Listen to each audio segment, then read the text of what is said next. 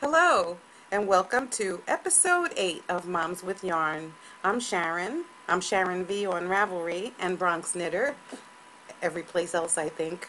Instagram, And wherever. I'm Tracy, TB McCarthy on Ravelry and TB McCarthy 5 on Instagram. Welcome, everybody. Welcome Episode 8. back if you're returning. And to new viewers, I can't believe you found us. Yay! Yay! And we do have new viewers on Ravelry. We're up to Woohoo! 108 people. Woohoo! Yeah, woohoo! Now what we got to do is get you guys to post your goods. Everybody's Yeah. being a dirty, rotten holdout. I That's true. I think I might be the only one who posted something in the past week. That's true. I think that's true. That might be right. Did you That's true. post something, Tracy? Well, I posted on Instagram all my vacation pictures. I got So those. I'm holding out if I people know don't want to friend me on Instagram. you still didn't tell. Haha, you can't see my vacation pictures. Uh-oh. You still didn't tell me where you went so I can meet you there next year. If I go ahead Well, of you, you can't stop me. Well, my very last picture, it says it in the sand where I went. Oh, I didn't haven't been on Instagram. You know, maybe you should go on Maybe because I we're should go. friends on Instagram. We are. So I went to the Outer Banks of North Carolina. Oh, that's So nice. That's where I want to yeah. live. Oh, you do? When I retire, I'm going to North Carolina. Right. So I asked my husband if we could buy a house there, and he promptly said no. Why? Because no. He Okay. just said no. We can't afford two mortgages. Oh.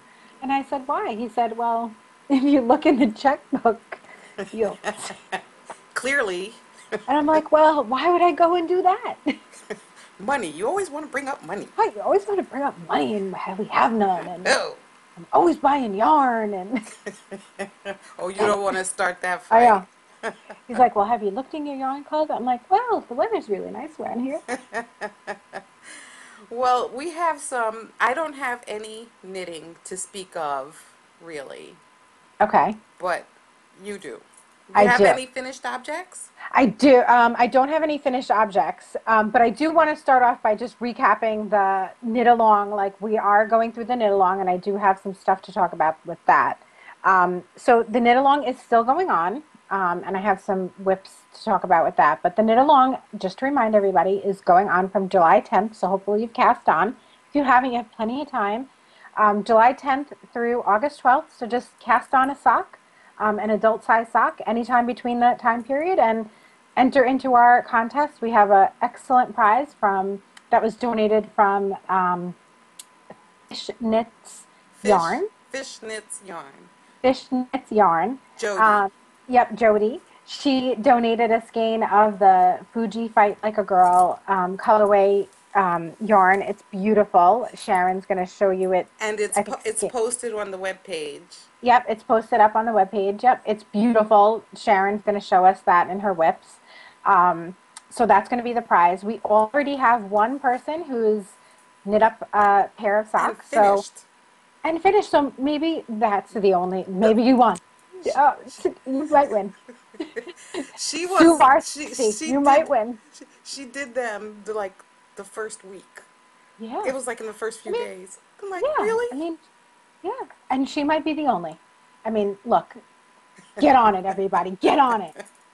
It's cool. So I know.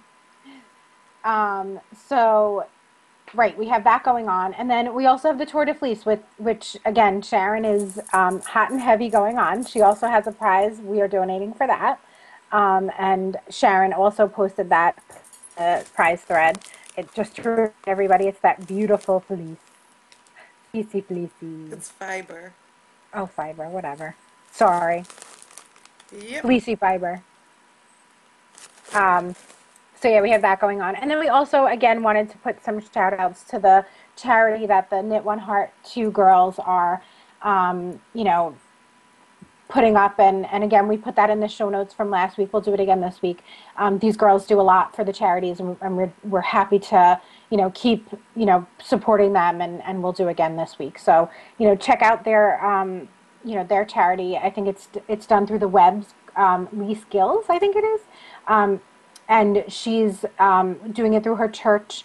They're collecting shawls, hand knit and crochet shawls, if I remember correctly. they're, collecting those and donating them to people in need.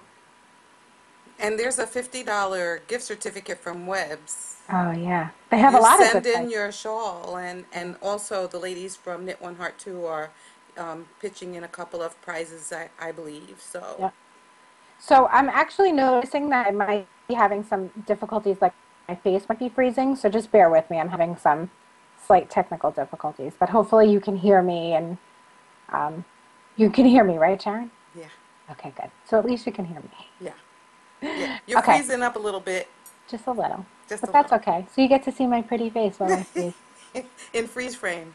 Come on and Vogue. Okay, so I have no finished objects, but I do have whips. So my first whip, which is actually exciting, it's not a sock. So I'm going to start with that. Like, let's do the exciting stuff first. So I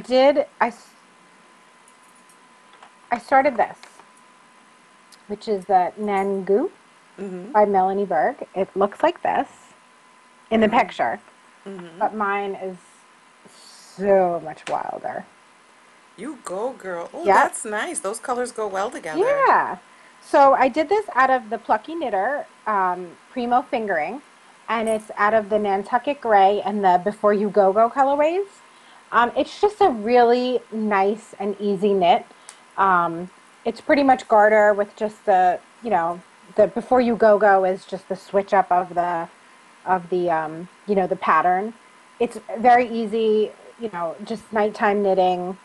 It's getting a little bit large in the project bag, but it's just nice nighttime knitting now. So I actually am enjoying it because I haven't done a shawl in a while. I haven't done something just easy, mindless like this in a long time. So I'm really, really enjoying this. This pretty much was my start off the vacation in the car Mm-hmm. and what I pretty much knit like the first 3 or 4 nights that I was in the Outer Banks, Mm-hmm.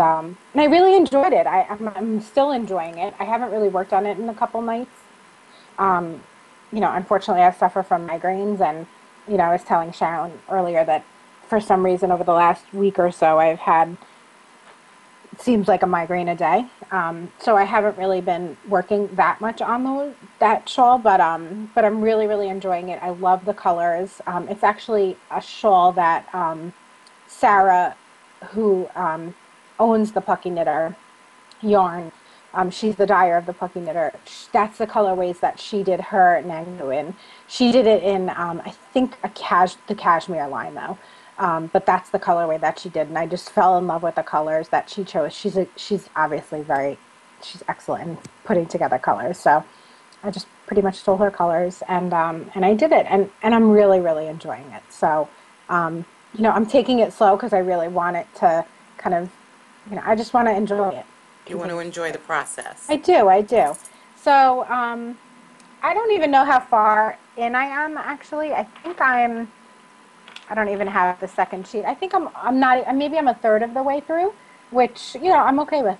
I'm enjoying it. What size needles are you using? I'm using size 6, which I was thinking about going down a size because I do generally like dense fabrics when I knit. But I like it. I did what was recommended. I didn't do a swatch because you know how much I hate swatching. And I Speak, like it. Speaking of swatching, the last time we spoke, you were swatching for a sweater. Such a beautiful day out, isn't it? Next Okay, up is my next. second whip. So the next thing I am doing is the vanilla latte socks. You guys can remember that I started this last week. I'm doing this in Cakewalk Yarns, and I started this with um, the Cherry Blossoms colorway. So I finished one. Woohoo! Yeah. So this Very one came nice. out really good, and it fits perfectly. I'm not surprised because I did it exactly the way that I normally do, which is I pretty much try it on at the end and make sure that my toe is, what I need it to be, and then, I finish it off. So it's perfect. Is Um, that top down or bottom up? I have never done a bottom, like I've never done a toe up. I've always done a cuff down, always. So I think once I'm done I don't know if I'm gonna. I don't know if I'm gonna meet my goal of 14 socks in 14. But I think I want to try and meet my goal of 14 socks in 14. The only way I'm going to meet that is if I do things that I'm familiar with, which means I'm gonna have to start. I'm just gonna have to do cuff down for the rest of the year. In 15, I'm going. That's going to be one of the things that I'm going to do. I'm going to try and do a toe up. I know I can do it. I just I'm not familiar with it.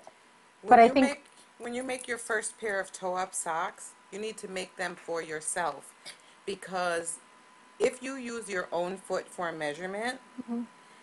you know how it says stop 2 inches or an inch and a half before? Yep, In order for you to make adjustments to the yep, sock and how it fits, you have to make a pair of socks that you might have to rip back a couple of yeah, times, but they might as well be for you.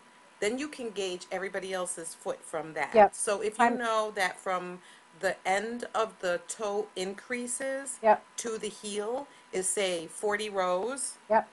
then Then I it'll always be that. And the other thing is that when you make cuff down socks, your stitches face this way. yeah, And then when you make toe up, they yeah, face that way. yeah, So you have a lot more stretch yeah, in the sock yeah, itself. yeah, So gauge is a little bit different, yeah, stretch is a little bit different. So you need to make the first pair for yourself just to see how it goes and how you like it. yeah, And then you can do the socks on a plane, 2 socks at a yeah, time. yeah. All those things that make sock knit. I find 2 socks at a time slows me down.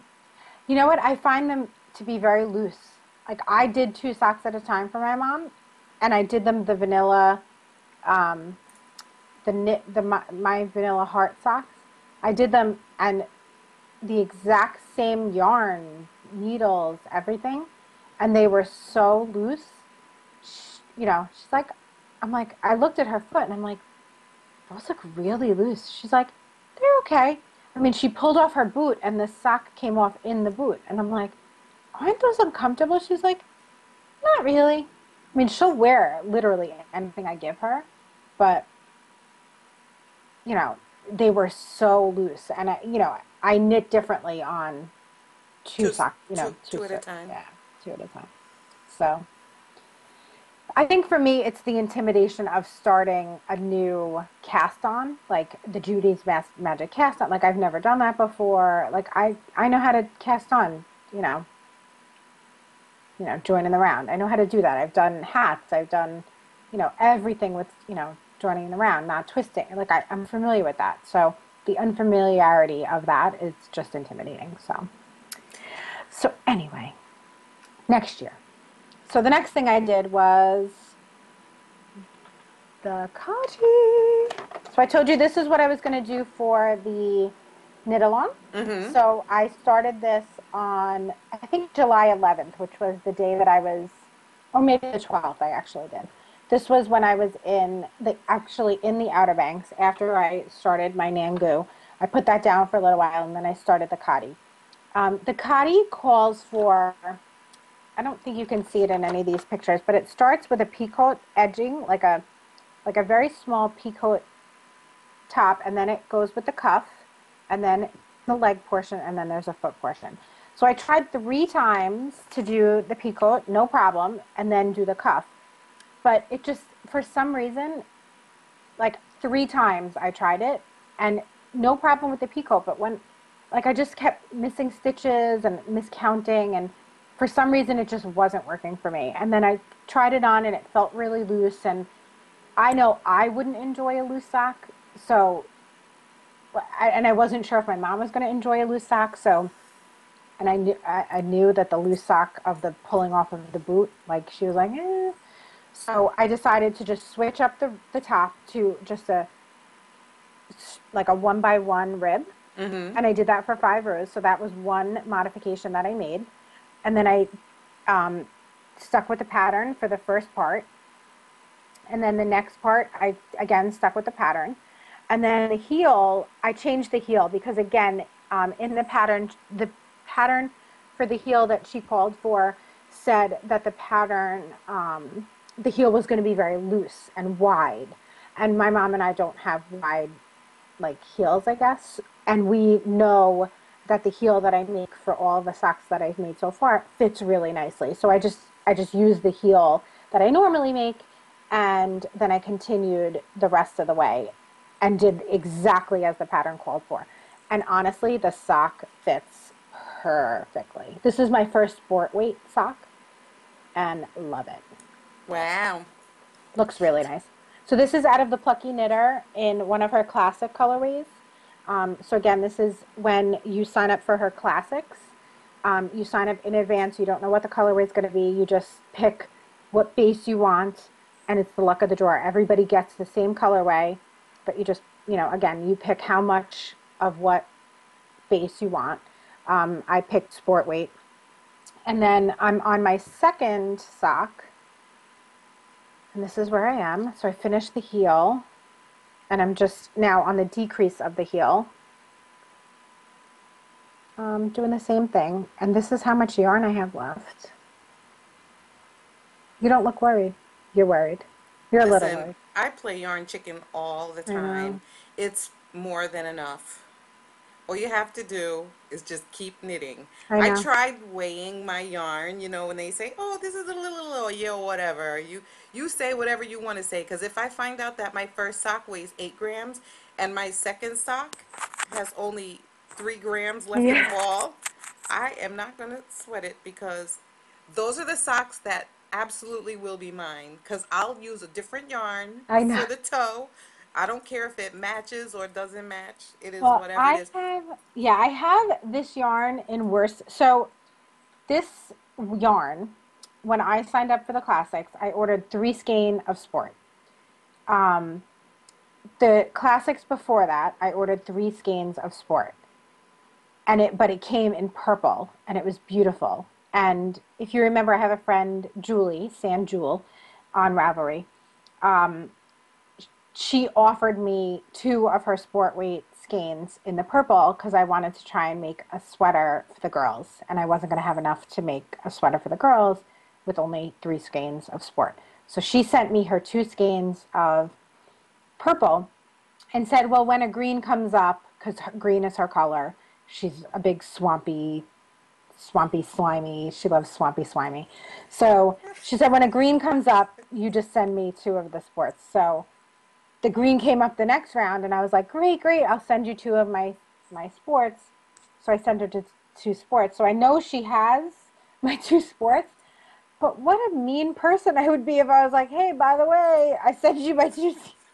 Hey, yeah, yeah, you can call me Indian giver if you want to, but I need 100 yards. But P.S. I already did. I was like, by the way, you need to put one of those like side stashy skeins See if away. you could swap it out for a different Well, I don't skein need the of entire green. skein. And I just said, I'm like, look, I just need you to put it aside and like just, you know, I'll be a take little your prayer for me. I'll take your scraps. Yeah. Hmm. And that's all I have for whips. That's it. I think that's a lot for That being is a only 2. lot. It is. Yeah. So I'm Normally I sorry. have stuff done, but I didn't count You on. do, you have done stuff. I Go ahead. didn't count on the Tour de Fleece time suck, which is enjoyable, but it still is. I mean, you get 4 ounces of fiber to spin, and that could take me 2 or 3 days to Yeah. do. So and then there has to be a rest period for Yeah. each spool of yarn. Yeah. So,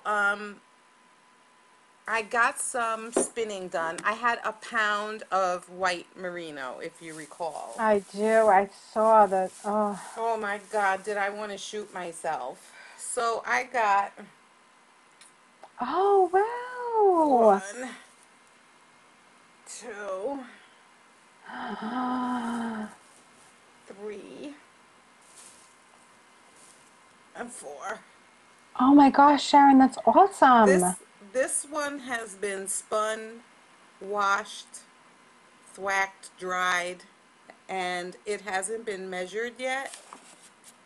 But I can tell you, it is not only is it squishy. Yeah, it looks it. It also Okay, so something went wrong. Something went horribly wrong. And I think I bumped the camera when I put the wool back.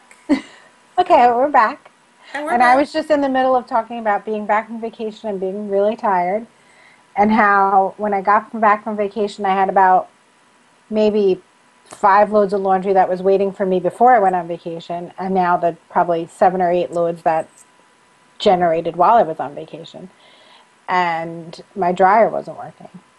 So my husband, promptly says, call so and so, because I'm the caller of so and so. And I'm like, why do I need to call so and so? My dad lives 3 blocks from us, who's like pretty much an electrician. He's not an electrician, but I remember growing up, my dad fixed everything. Like, that's just what my dad did. My dad, we grew up, we didn't have a whole lot of money. And if something broke, my dad and my grandfather always tried to fix it first. And then if they couldn't fix it, they called somebody in to figure out what it was. And then that person helped them figure out what it was. And then they fixed it. So it was even cheaper than getting the guy to fix it. So make a long story short, I called my dad, and my dad's like, well, where's the book to the thing that is broken that you could see what the troubleshooting is? So I pull out the book. And so now I'm like, my dad is teaching me to fix the thing. Why is he not teaching my husband? Whatever, besides the point. So I open up the book and it says troubleshoot. No heat. So my dryer doesn't have heat. That's the problem. It's running, but it doesn't have heat. So it basically says that the fuse might be tripped or something, that I have to go out to the garage to flip the switch, which I know how to do. So I did. I flipped it, and I went in and I turned it on, and then I opened it and stuck my hand in, and it was hot. So I promptly went to the ATM, took out $200, called my husband and told him that I had to call an electrician in, and he only took cash. Now And you're I'm rich. going out and getting a pocketbook.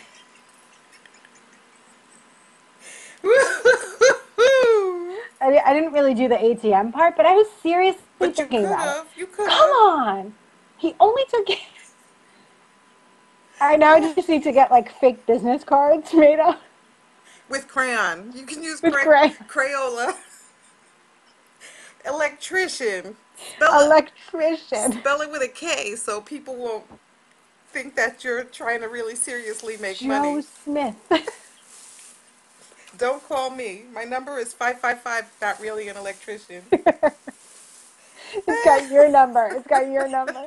Oh man. Go ahead and call me. So anyway, I got to go back to my laundry expedition. So that's where we ended up. So it was really like if you just stopped there, you really didn't miss anything other than the bumpy camera and whatever. I know, and I got to figure out a way to snap these two pieces together to make one video. Woohoo! So you have glue. Listen, I got Gorilla Glue. Listen, this is another Lou special. Lou is my dad. Lou will come in, put a little Gorilla Glue in there, snap it together, and we're good to go. I'll go to the ATM, get another $100. That's crazy, right? So don't forget, there's the Fish Knits Knits Fuji Fight yarn. Like a Girl yarn that's up for grabs if you're participating in the sock cow, just in case that got bumped out. Or not. If you're Sue Bar, she hopes you don't post anything else. Hey, Sue. Because Sue Bar 60, hey Sue, let's, nobody's going to post. The more socks you post, the better your chances of winning are. So go ahead, Sue. Go Sue, Go, go Sue. Sue. I'm gonna try to do 2 socks too. And Me too. don't forget the fiber that you could win for participating in the Tour de Fleece room. So get your entries in there, girls Come on, and everybody. And guys. boys. That's right. Anybody Yep. who's doing that, Kids, you can't really grandparents. turn down a freebie. Don't turn down a freebie. No, it just takes one entry. And That's it's it. from my stash. And if you can imagine, there's so much fiber in my fiber cabinet, but I keep air in my bags so that when the air doesn't fit in, so the fiber is not compacted, because that's really bad in spinning when fiber is Yes. compacted. So it's still got its fluff. It's still newish. It came in last year. I was part of a fiber club. Join us. Woo Please woo! do. Woo woo! I bet I can Otherwise, do we're just going to keep all the prizes. I can knit more socks than anybody. Oh, and I wanted to just say one more thing. when I joined the 52 pair plunge to make socks, um, I couldn't make 52 pairs of plain vanilla socks. I don't want to wear them, and I don't really want to be challenged because I'm already time challenged. So instead of 52 pairs, I did 26 pair. For the 26 pair, I think maybe 4 or 5 of them were children's socks, and the rest were adult socks. 1 or 2 pair were challenging. So I'm saying to you that because you have something of a deadline, because you don't have to make it, the yarn police and the sock police are not going to come to your house, and there's no lightning strikes involved. But this would be because you kind of have to power through all the socks that you are going to make. If you stop short of the 14, but you've learned a new technique, Yeah. it's worth it. Yeah, So definitely. me I and mean, me and Sue had a discussion about you trying the Fish Lips Kiss Heel. yeah. And so I'm saying, shouting out to Sue, Sue, don't feel bad about sending Tracey a message of encouragement to try the Fish Lips Kiss Heel because honestly, no math, no nothing. Yeah, I have it in my library, It's so it's only two there. pages of instruction. Yeah, it's there. And that's because the bottom half of the instructions were cut off. So I think you should go for the Fish Lips Kiss Heel. And I think Okay. that you can use the Fish Lips Kiss Heel on any sock. Toe up, cuff down, any sock. It's the same, pretty much the same instructions. So Yeah. I think you should do it. Your next pair of socks. Will you commit? Will you commit? Will you commit? Why not? I've overcommitted already. Bring it on, pile Say it yes. on. I want to see it on the next pair of socks. I'm gonna It's make. a beautiful day out, isn't it? I'm gonna make Look at that beautiful day out. I'm gonna make at least 2 pairs of socks for the sock cow. As soon as the Tour de Fleece ends, I'll be free. It's only 1 more week, and I can finish these Mystic spirals. The problem is that it wasn't bed knitting because of the spiral part. Yeah. So once I get to the next pair, it'll be much easier. I'm going for it. How about you, Sue? Hey, Which how Sue, many? you gonna make those socks too? How many pairs are you gonna make, girl? You only have to make 1 pair of socks for the sock cow, but I'm gonna beat Sue. So I have to make 2 pairs of socks. Duh, go ahead and commit yourself. You don't have anything else to do. I'm rich. We have to go. All right, we gotta go. We're getting loopy. All right, Ah, guys, have a great week. see you next time. Bye. Bye.